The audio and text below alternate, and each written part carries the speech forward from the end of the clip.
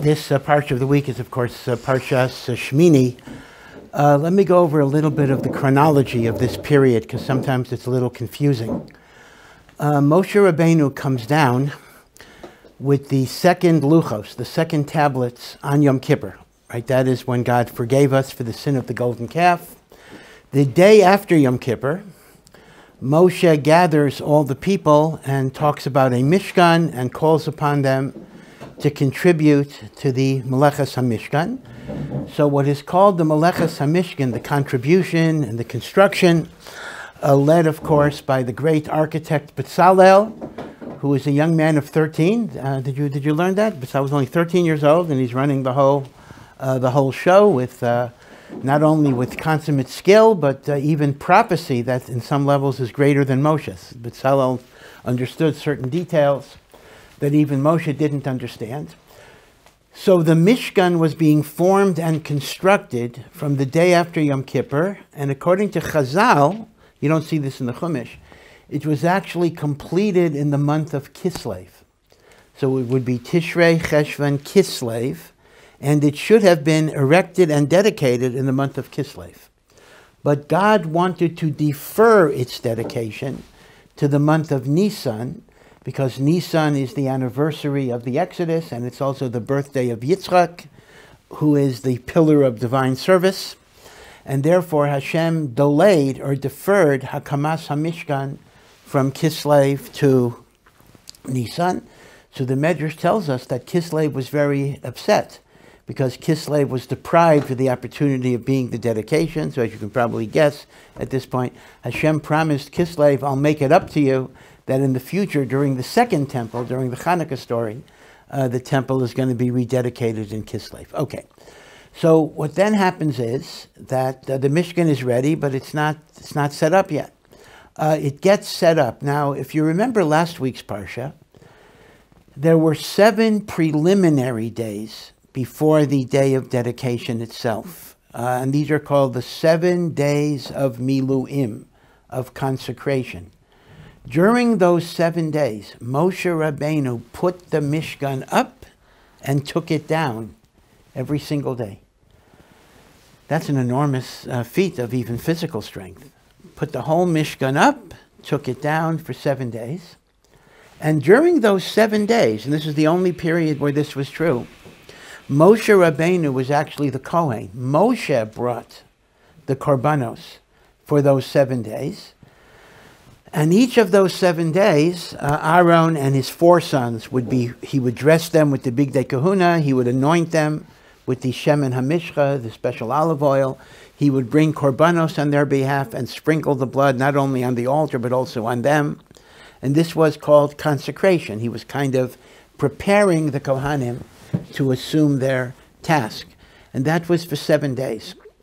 And for those 7 days, Aaron and his 4 sons had to essentially sleep in the area of the Mishkan. They were not allowed to go home. They were told not to leave that area for 7 days.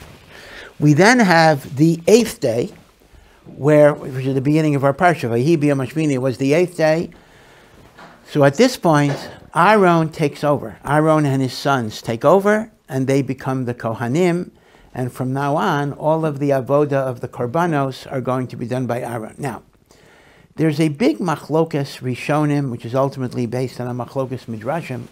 What's the chronology here? Because we know from Parshas Pekudei, at the end of Sefer Shmos, that the Mishkan was erected Rosh Chodesh Nisan.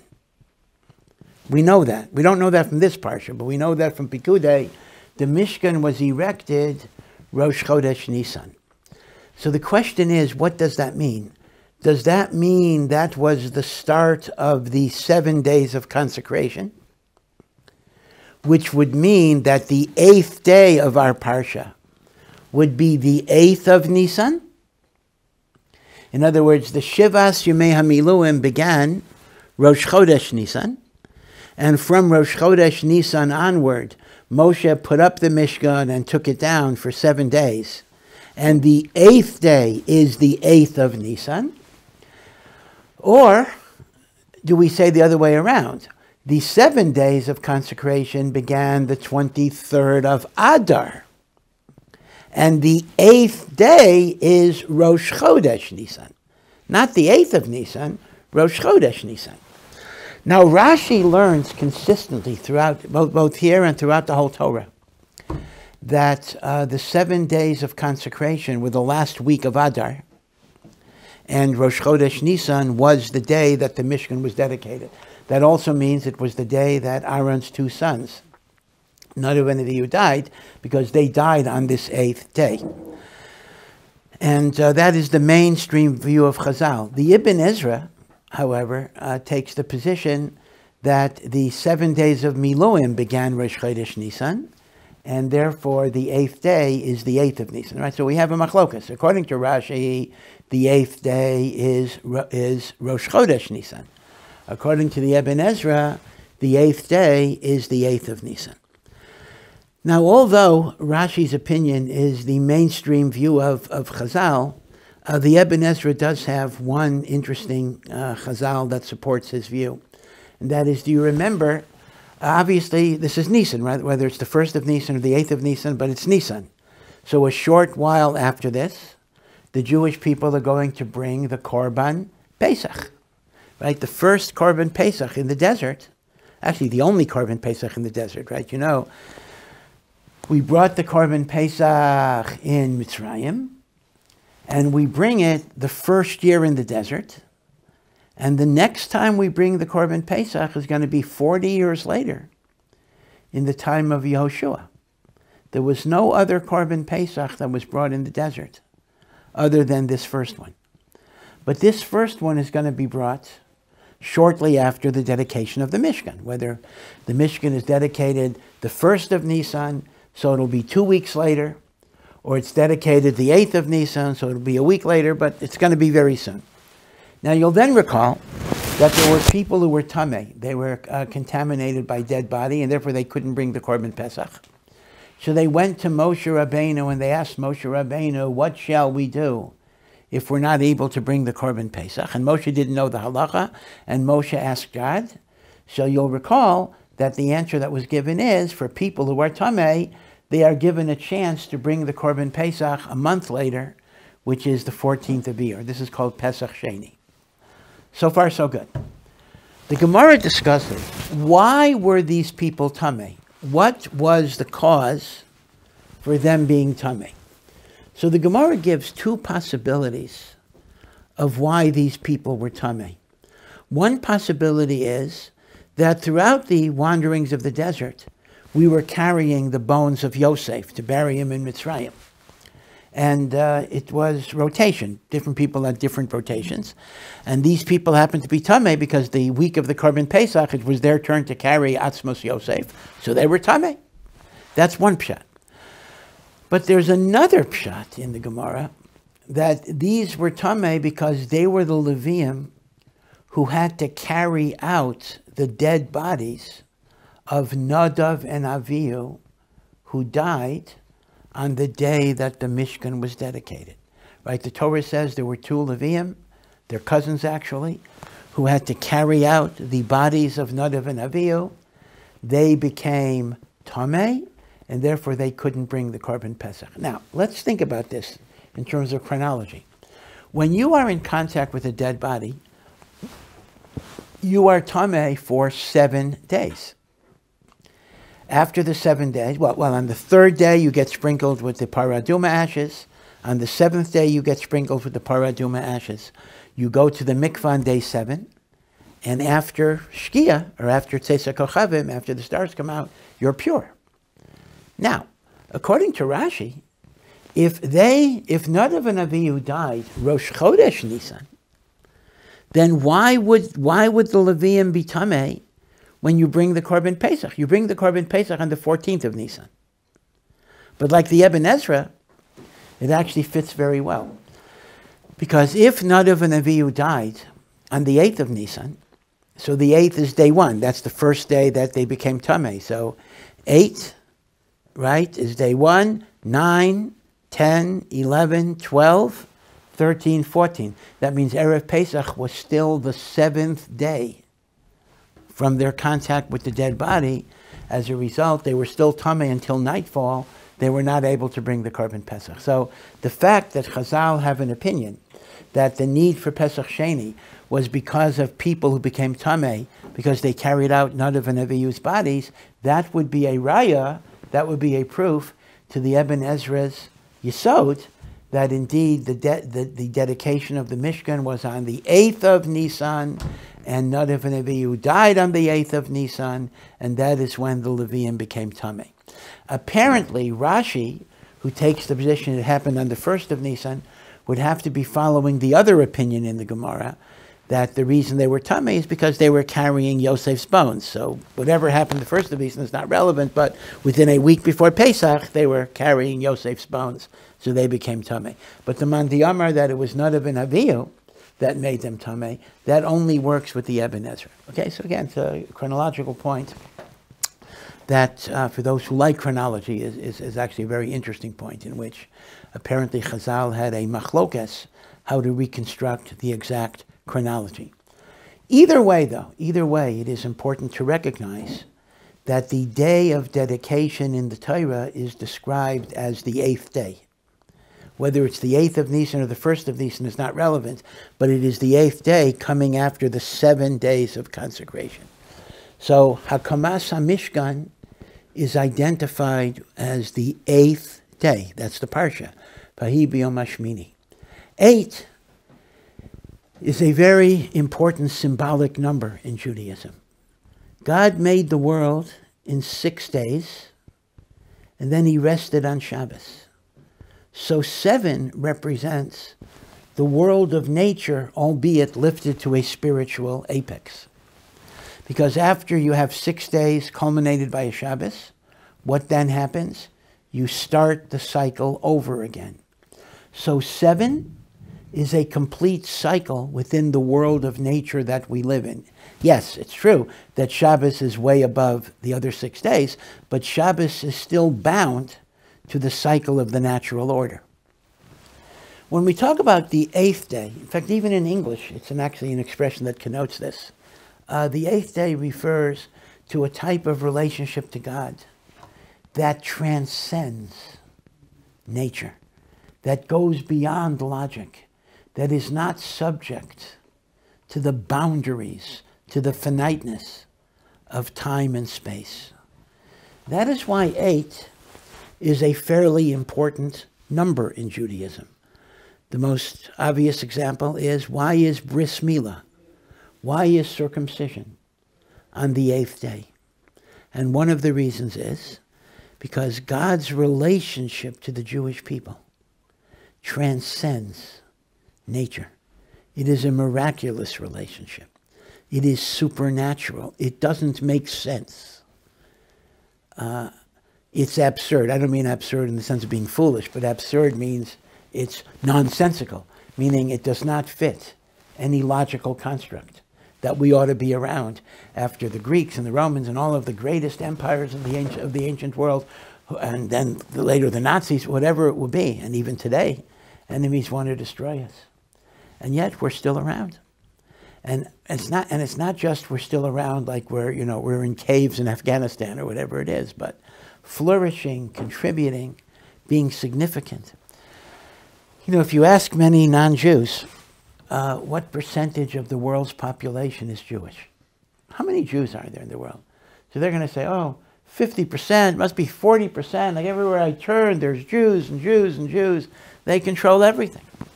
Jews are less than 1%, right? Is that correct? Less than 1% of the... 0.5. What? 0.5. 0.5. So it's a half percent of the population. So you see, it's an amazing thing. Apparently, we deliver a lot of bang for the buck, so to speak, meaning numerically, we're very, very insignificant.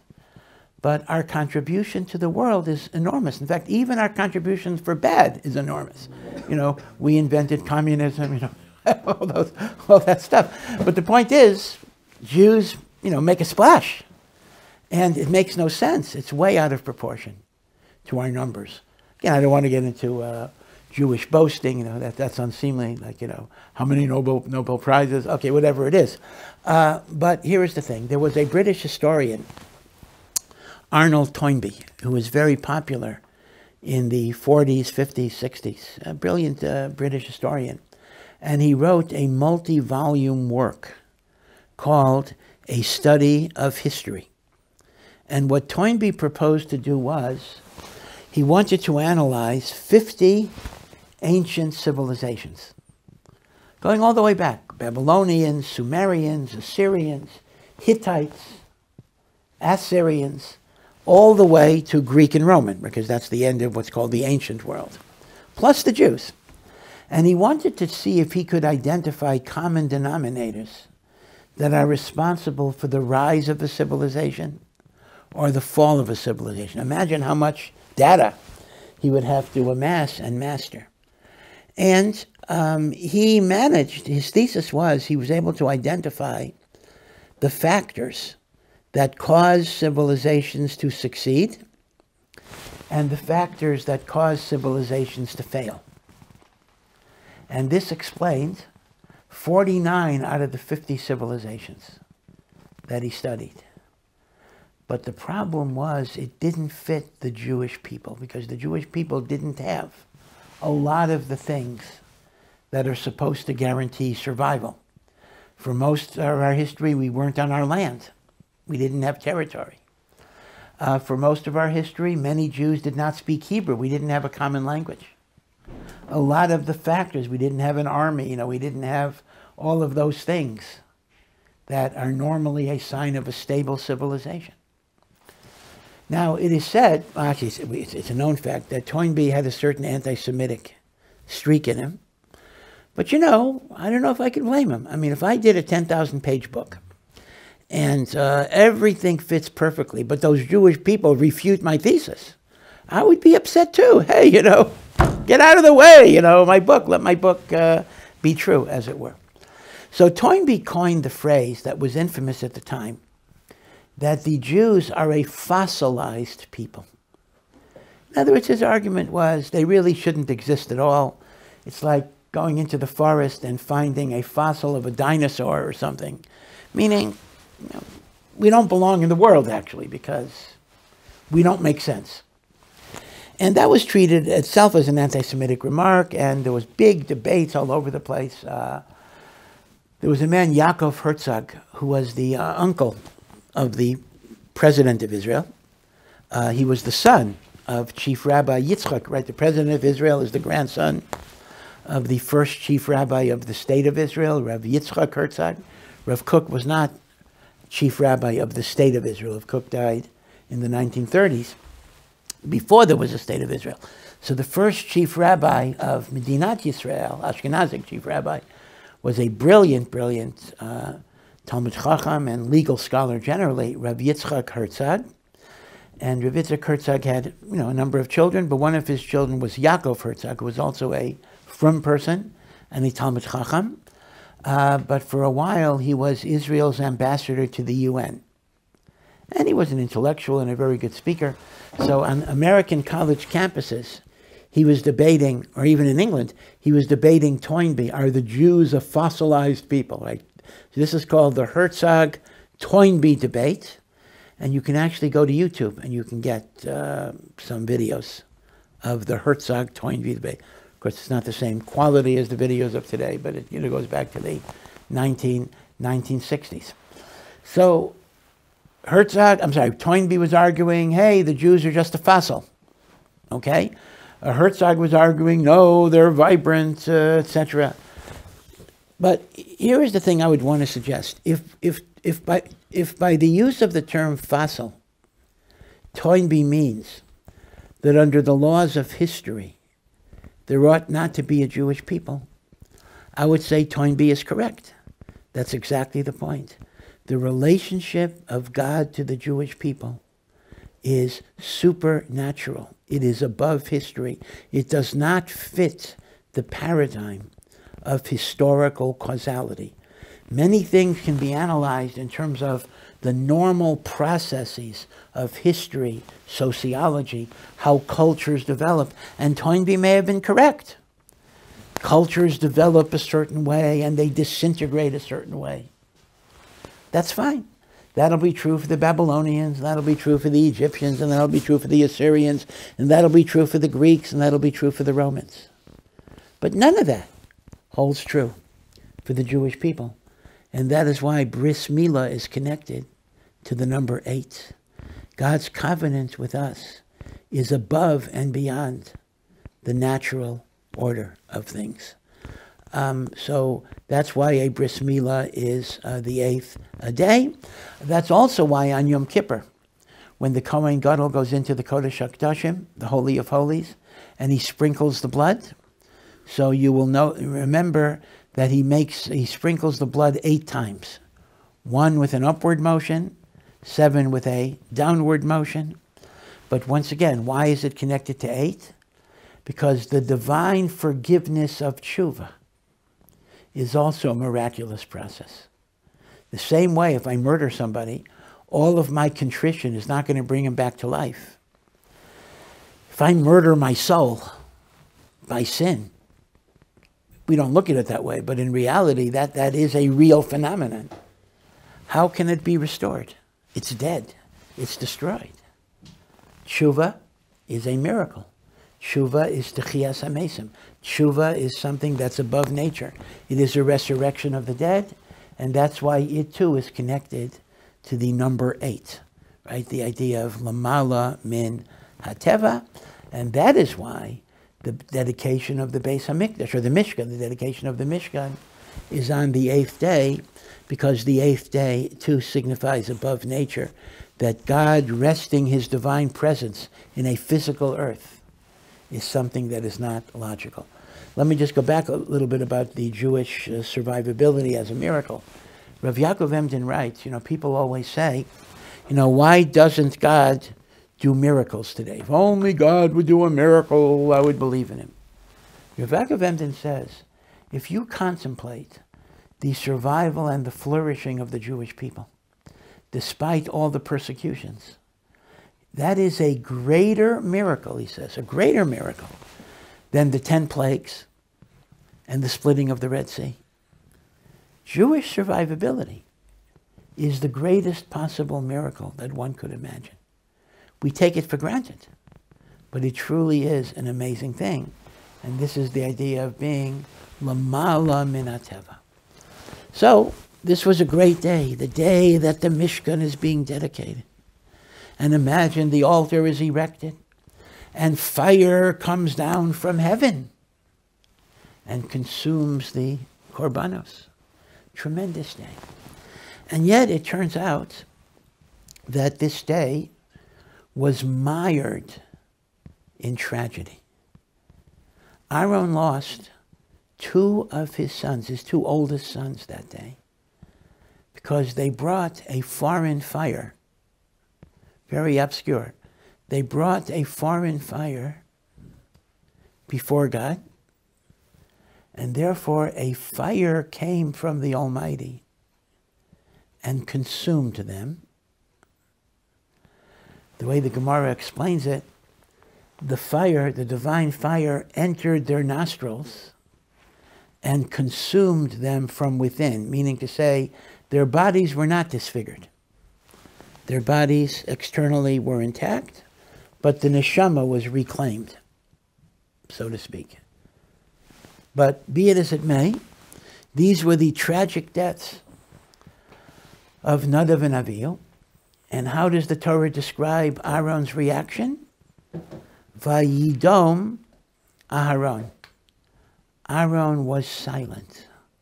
Aaron said nothing. So there is a machlokas exactly. How do you learn Vayidom Aaron? The standard interpretation is that Aaron was so righteous that he accepted the divine decree without complaining, without screaming, without crying, without saying to God, how can you do it? Vayidom, I accept whatever God does is righteous and good, even if I don't understand it. That's, I think, the normal way that's interpreted. There is another way of interpreting it, which is that he was so consumed with grief. He was just paralyzed. He was not even able to express anything. I actually saw this. When a child, this was 15 years ago, a long time ago, before this war, a child of some friends of mine, actually the child was a friend of my own son, was brutally murdered by terrorists in Toccoa. The parents who did have other children, but the parents were so overwhelmed with grief, they could not even talk. They could barely breathe. They couldn't even breathe. Taking a breath took an actual conscious effort. So you can learn two pshatim in Vayido Maron. Was it the unconditional acceptance of God, or was it the notion of being crushed by grief? Be it as it may, however, there is a follow-up series of commandments that after Nadav and Avihu died, Aaron and his sons are commanded not to observe the mourning rituals that you normally would. They were told, do not let your hair grow long, do not rip your garments.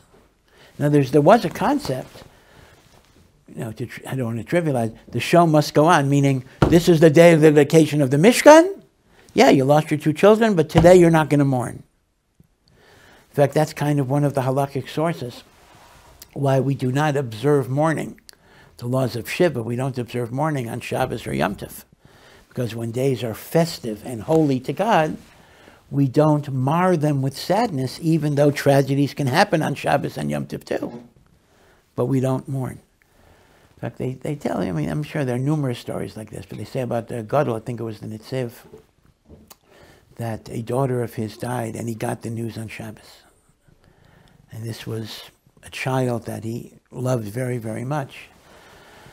And, the family was breaking down in all sorts of ways. And the Nitziv said, it's Shabbos, we don't mourn on Shabbos.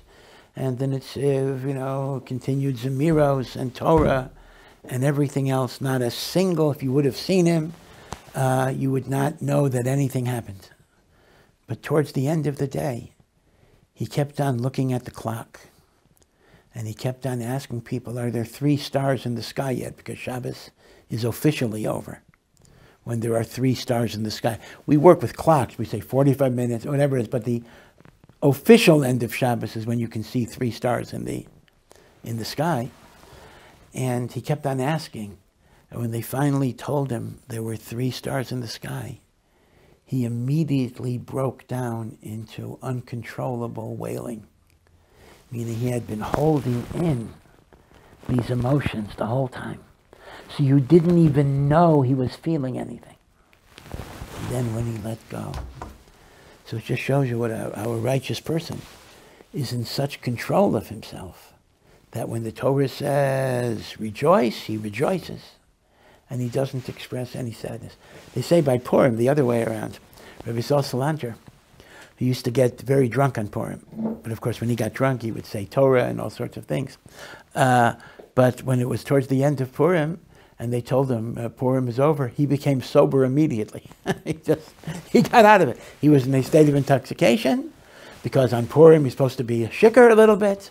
After Purim, a Jew is not supposed to be shikar when it's not Purim. So somehow he was able, had such mastery over himself, that he was drunk on Purim, and then he got undrunk right after Purim. Like as soon as the stars were out, he became immediately sober. The notion of the mind controlling the body instead of the body controlling the mind. So, what was the sin of Nadav and Avihu, right? What did Nadav and Avihu do wrong? It's very enigmatic. Now, the Torah says they brought a strange fire to God that God did not command. So in Pashut Pshat, what that means is the following. They were going to bring incense. Now the incense, the coals from which you burn the incense, right? The incense is not burned on the outer altar, right? The big Mizbeach, where you bring korbanos, is in the courtyard of the Mishkan. In the Mishkan building itself is a smaller golden altar that you bring ketoris, you bring incense. But when you bring the incense, you take coals, burning coals, from the big fire on the big Mizbeach, and you bring it into the Mishkan to burn on the golden Mizbeach. Now, those coals are supposed to be taken from the Mizbeach, which is the fire that came from heaven. They decided to add their own fire. They wanted to bring their own contribution, so they brought their coals from the outside. That is called a foreign fire. So God destroyed them because they took in a foreign fire, right? That's the Pashut Pshat, meaning they didn't exclusively use the sanctified fire from the altar. But Chazal, and Rashi brings some of these, Chazal bring a number of other things that Nadav and Avihu did. So I just want to give you a quick catalog of what these things are. And we'll try to see if there's a common denominator in all of them. The first one that Rashi brings is that they drank wine or something intoxicating before they entered the Mishkan. And the halacha is a Kohen who drinks wine, I don't mean you get drunk, even if you drink a revius of wine. A revius of wine is only 4 fluid ounces, not that much. But a Kohen who drinks a revius of wine is not allowed to enter the Beis HaMikdash until he sleeps a half an hour or the like, and therefore they were chayav misa because they entered the Mishkan in a state of halachic, not actual intoxication, but in a state of what is called halachic intoxication. The proof that Rashi brings is a very difficult proof, but his proof is because right after they died, God gave the warning, do not drink wine when you go to the Mishkan. Now, there's a big problem with this interpretation because this is what the U.S. Constitution calls an ex post facto law. What is an ex post facto law? A law that tries to punish you for something you did before the law was passed. I mean, if you do something on Monday, and then we pass a law on Tuesday that is illegal, we can punish people who violate that law on Wednesday. But I can't punish people who violate law on Monday, because on Monday there was no law, right? In fact, the Constitution of the United States specifically says that Congress cannot pass a law to punish people for anything they did before that law was passed. That's very logical. That's called ex post facto law. Well, this seems to be an exact example of ex post facto law. None of an Avihu dies because they drank wine, but the prohibition against drinking wine was given after none of an Avihu died. So how could they be punished for a halacha that did not come into communicated existence till after they were punished for it? The answer has to be, apparently, that even though the law was not given, but on their spiritual madrega, they should have understood it. Meaning, essentially, they didn't get punished because they violated an actual prohibition, but they got punished because according to their greatness and their righteousness, they should have understood that it is not appropriate to enter the sanctuary when you're in a little bit of a state of even partial intoxication, which is an interesting idea, that righteous people can be punished even if they didn't technically violate the halacha, because they should have lived by a higher standard than they did. They were not living at the standard that Hashem expected of them. So that's pshat number 1. They drank wine. Pshat number 2 is they didn't get married. They decided, lahavdil, like a Catholic priest, that they would be holier if they remained celibate, and therefore they remained separated from women. And even though they thought this enhanced their holiness, in fact, celibacy, well, until you find your shidduch, so God excuses you because you don't have a wife yet. But to deliberately decide, I want to be celibate, I don't want to be married, is a big avera. Now, it is interesting. There is one Yotzei min haklal, and that is Moshe Rabbeinu himself, who was married and had children from Matan Torah onwards. The rest of his life, Moshe was celibate, and maybe that's why Nadav and Avihu were trying to emulate Moshe's model. But for whatever reason, Moshe is in a class by himself. The one thing we can say for sure is that celibacy has never been advocated as a Jewish mode of spirituality. Moshe Rabbeinu was a unique category. It does not apply to anybody else. All the great Mekubalim, the great mystics, right, were married, the Arizal, etc. There was no notion that you're holier if you're celibate. So that's Avera number 2. Avera number 3 is that Nadav and Avihu used to paskin halacha in the presence of Moshe and Aaron. When people would ask them a shaila, ask Moshe a shaila, Nadav and Avihu would kind of give the answer. There's actually a halacha that you're not supposed to paskin in the presence of your Rebbe. Right? It's not respectful. In fact, that's not only true if they ask the Rebbe, it's even true if they ask you. Meaning, if somebody asks you something and your Rebbe is there, you have to say, please ask my Rebbe. Unless your Rebbe gives you permission. In fact, that's what smicha technically is. When a person is ordained to be rabbi, what that really means is he is given permission by his teachers to answer halachic questions. Otherwise, he really shouldn't answer if his Rebbe is around, even if it's not in the same presence. So smicha is essentially permission, because otherwise it's disrespectful. Nadav and Avihu didn't have that proper respect. So that's the third Avera. So I mentioned drinking wine, not getting married, and the third one was paskening halacha in front of Moshe and Aaron. The fourth one kind of overlaps, and that is, in their heart of hearts, they were saying, when will Moshe and Aaron die so we will take over? They saw themselves as the leaders of succession. Right, so that was number 4. Number 5 is an interesting one. They were not wearing all of the big day kahuna. Right? A Kohen has to wear a special uniform when he does the avoda. This is extremely important. This is not optional. If a Kohen does the avoda and is not wearing all of the proper big day kahuna, the whole temple service is invalid. Not only that, by the way, even if he's wearing everything, but he adds something, if he adds a scarf or a necktie or whatever it is. So the avoda is puzzle either if you're lacking garments or you have extra garments. And they were lacking garments, so that's number 5. I'm losing count. I think it's number 5. No, this is number 5, right? Lacking garments. So let me just mention 6 and 7, just so you'll have a list.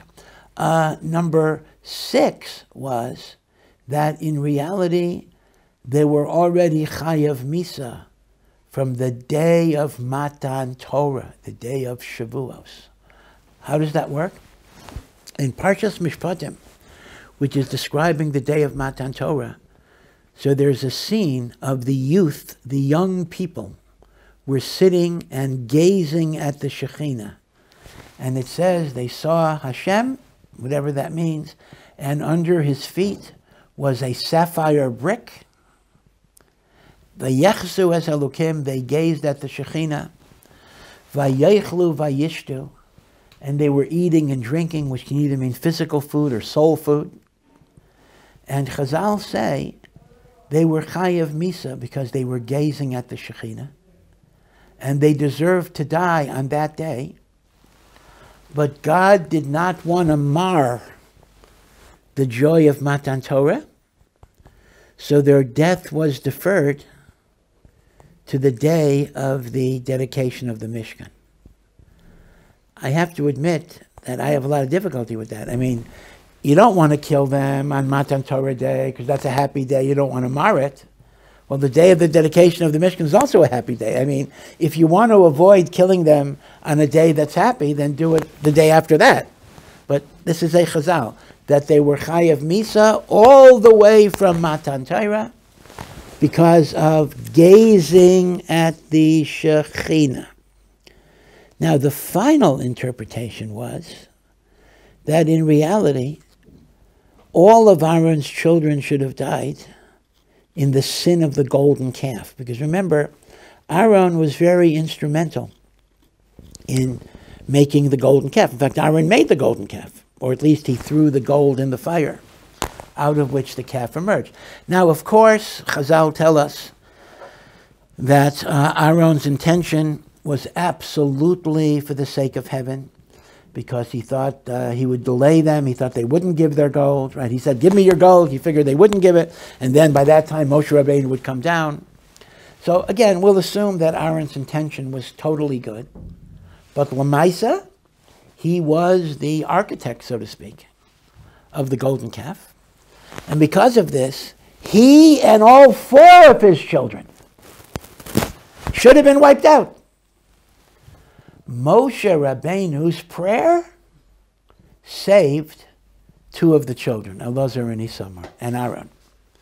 So it turns out that Nadav and Avihu died on the day of the Mishkan, not because of anything they did that day, but they died because this was the residual gezerah of the Chet HaEgel that Moshe Rabbeinu's prayers were able to annul halfway, but not the entire way. So we have no fewer, I think, than 7 Averos.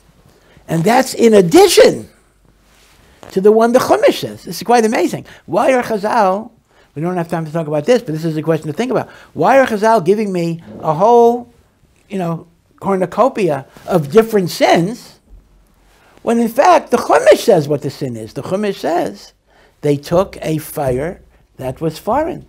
They should have taken their coals from the altar. They brought in their own fire, right? So that's an interesting question. That's the reason the Torah gives. And Chazal give us 7 other reasons. But this was a truly tragic day. Nadav and Avihu were died. They had no children, which means all Kohanim have to come, who come from Aaron, they have to come from Elazar or Isamar.